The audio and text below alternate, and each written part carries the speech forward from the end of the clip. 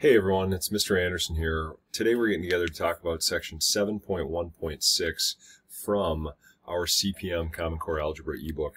And our goal today is to take some situation problems and turn them into some graphs and some equations, or start doing that, because the story problems are maybe abstract and difficult things to work with, but if we can turn them into models that we can visualize, that might help us do some problem solving. A little taller of a task today. It's one of those things that students often wrestle with, but it doesn't mean we don't, it doesn't mean we don't try, it doesn't mean we don't make an effort, and it doesn't mean we don't ask questions. So let's move into this type of a lesson with those kinds of things and that type of spirit in mind, okay?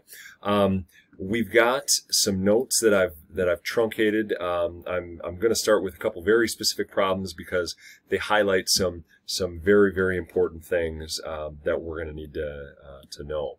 Like I said, we do want to go ahead and make sure that we are talking about how we can turn a situation into a graph and a situation into an equation. So we're going to focus on those two things, and we may even come across using a table, and then of course allowing that to help us do some of that, right? So you kind of see how this web is starting to take shape, right? First thing you have to do with any story problem or any situation problem is make sure you understand the situation. Sometimes this requires reading once, sometimes it requires reading 3 times. Don't be afraid to reread if you need to. Take the time, seek some of that understanding, because if you don't understand the problem, you're very, very unlikely to be able to solve the problem, okay? Check it out. A virus has invaded Letitia's favorite mountain fishing lake.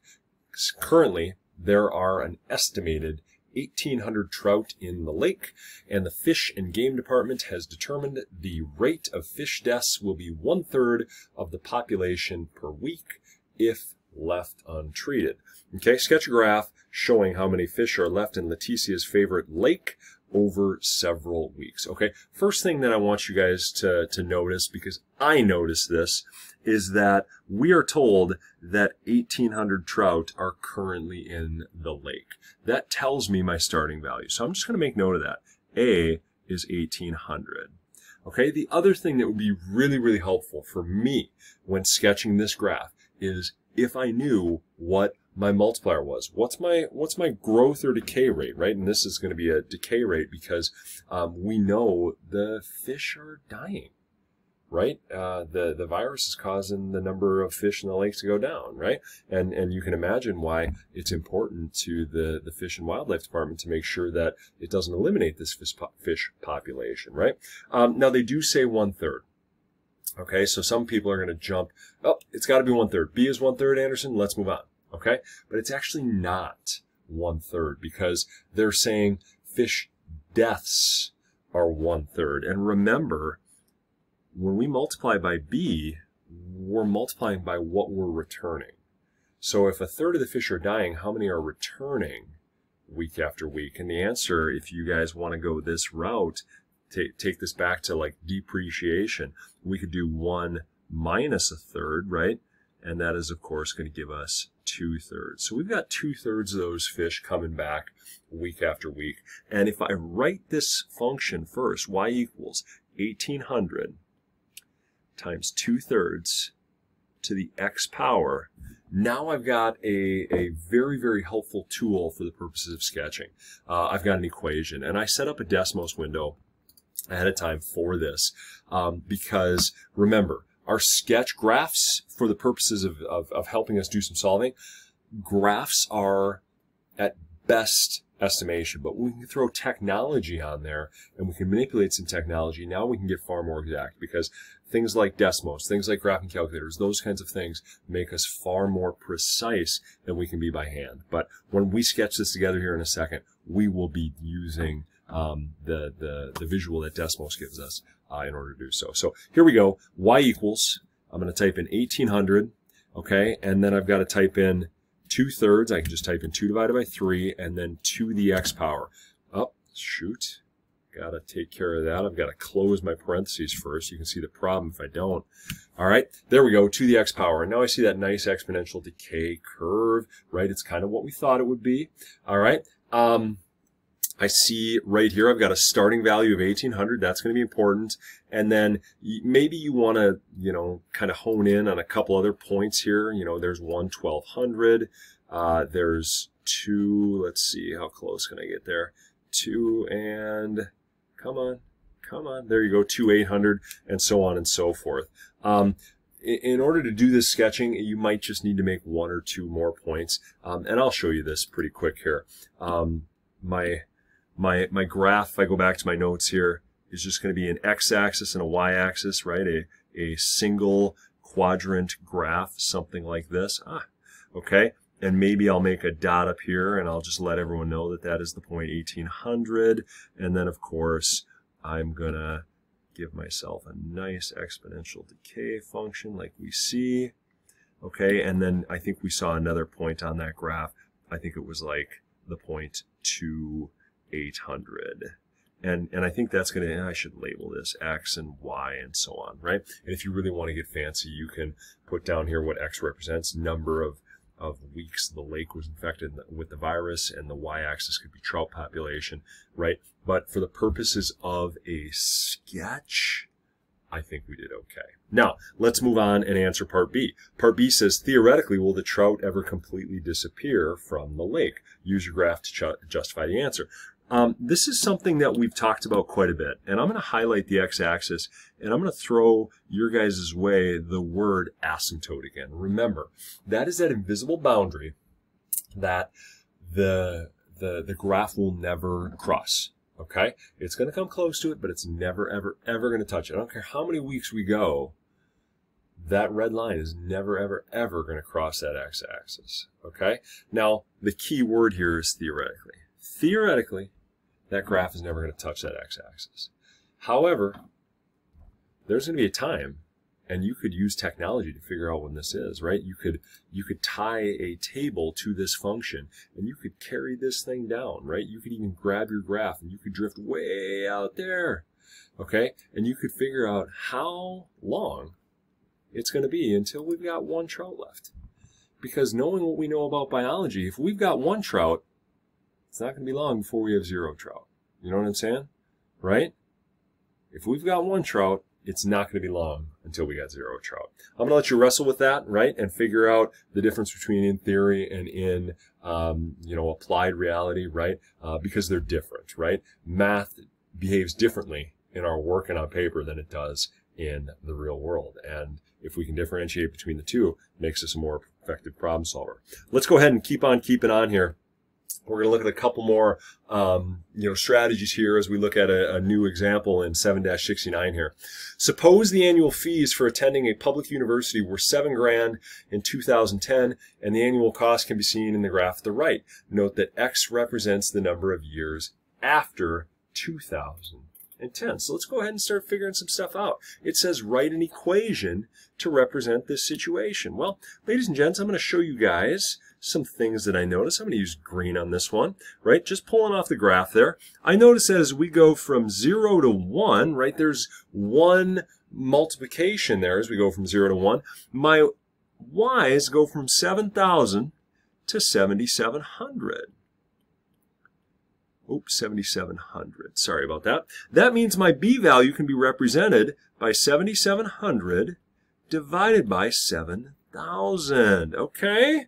Right? And of course, I could just divide this, break this down into 1 multiplication. But this works out to be 7,700 divided by 7,000. You could reduce that fraction. It'd be 11 over 10, right? Which is, of course, 1.1. So there's my b value. The other thing that we need is my a value. My a value is my starting value, and I see that right here because they've identified that intercept for me. And now I've got what it's going to take to write this equation. Y equals 7,000 times my b value, 1.1, to the x power. Okay, so there we go. We've got the equation.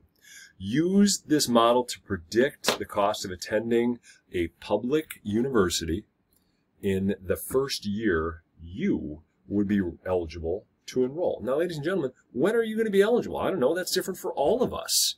Okay? If you're eligible, I'm going to go back to Desmos and have Desmos do this work for me. If you're eligible to enroll, 7,000, sorry, times 1.1 to the, if you're eligible to enroll in 5 years, then you're going to throw a 5 in there. And what's that cost going to be? Well, to the nearest penny, $11,273.57. But if you're eligible in 4 years, well, then there's your cost. If you're eligible in 3 years, but if you're not eligible for 6 years, ooh, yikes, right? All of those things have different levels of cost based on our model. Okay, the quicker we can get to college, maybe the better in terms of our pocketbook. And you can see there, I just used the calculator on Desmos to help me out with that. Okay, Part C is a really, really cool question. All right, it says, what was the cost in 2000? Assuming that the rate of increase was the same during the time period from 2000 to 2010. Well, here's the deal. This right here is the cost. I'm going to just kind of draw a red line right here. This was the cost in 2010. So what we need to do is we need to back up in time 10 years if we're going to estimate this. All right, okay. Well, how do I represent backing up in 10 years? Think about that for a second as I get my model set up.